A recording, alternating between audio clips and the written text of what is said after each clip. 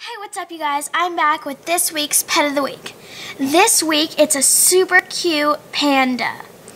I just love her so much because it's just how the black and white sits with her super cute light green eyes.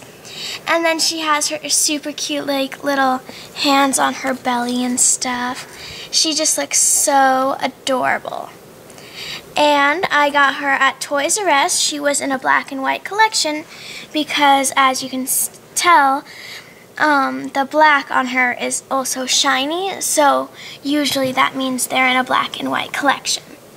Alright guys, so I hope you like her as much as I do, and stay tuned for more of the Pet of the Weeks. Oh, and to check out last week's Pet of the Week, or even before then, check out my playlist of Pet of the Week videos.